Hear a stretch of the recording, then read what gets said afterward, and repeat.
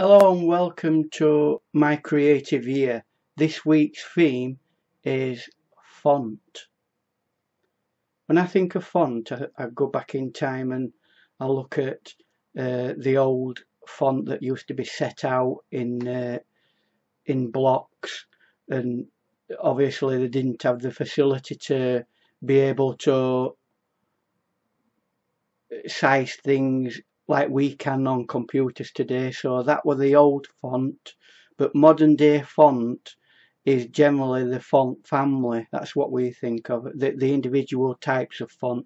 But originally, old font were, for example, Times New Roman size 12 is a different font to Times New Roman size 16 because there were different sizes, so there were different fonts for printing.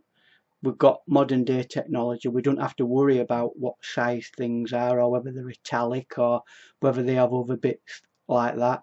So font has become a byword for the particular style, and that's what we see to be font today.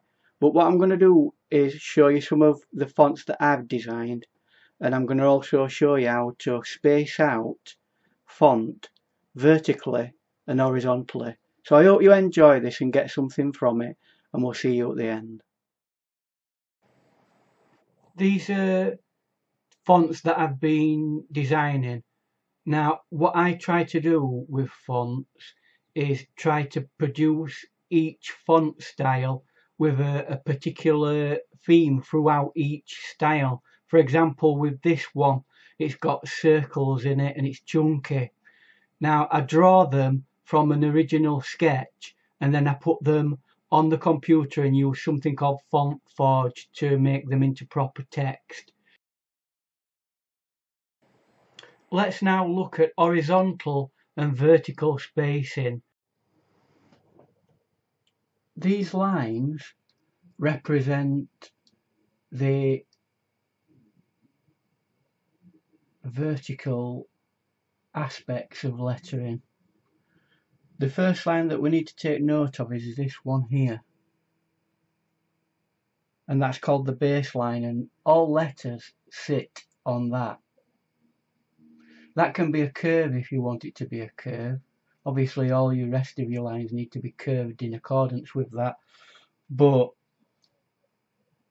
the rule of thumb is all letters go on the baseline. Now when we're talking about uppercase letters, that has a cap at the top. So let's draw a letter, for example, which would represent an uppercase letter and where that would sit.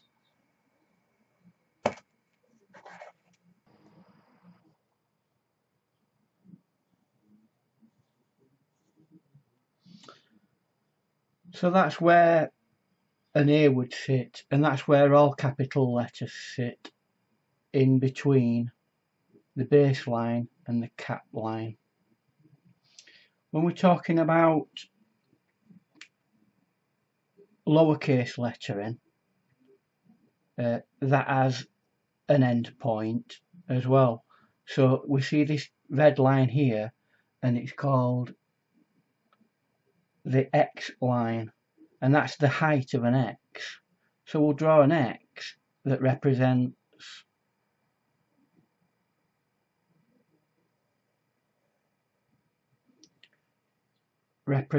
the small lowercase lettering. Now obviously lowercase lettering goes above the X line as well.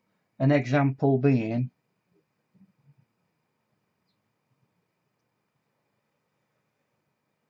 a B.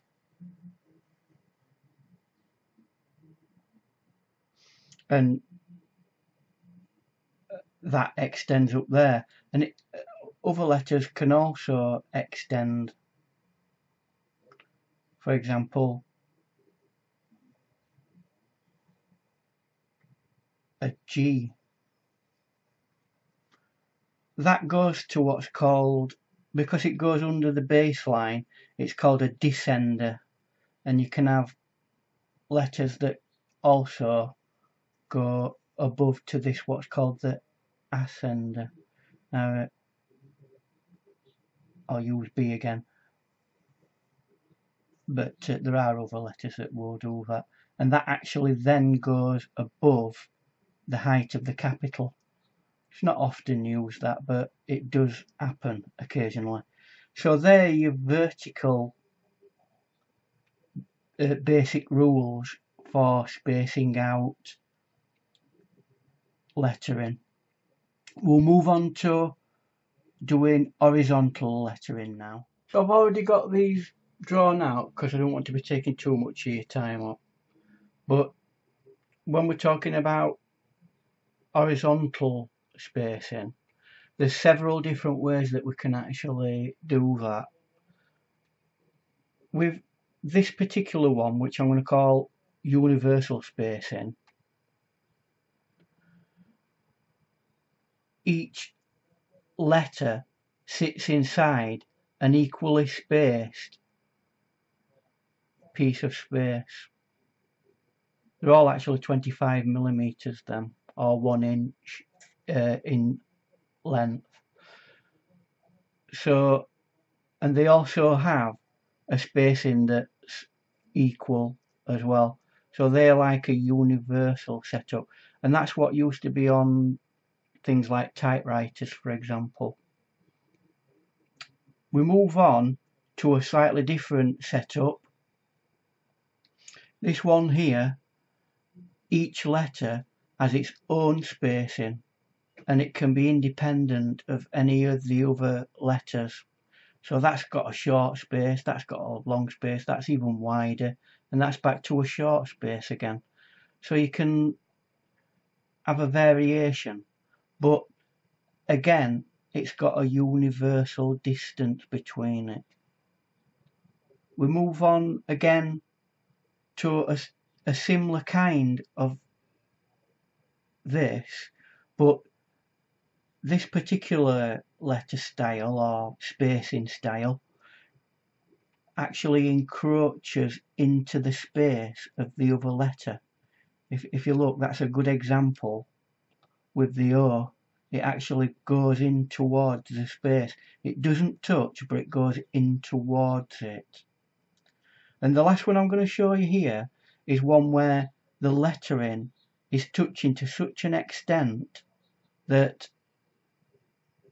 it's actually become one piece of lettering. It's all one object that now, because you cannot tell the difference between the gaps. There is no gaps, they're touching one another.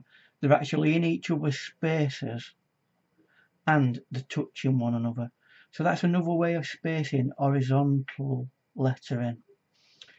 So that's been my brief how to space lettering vertically and horizontally.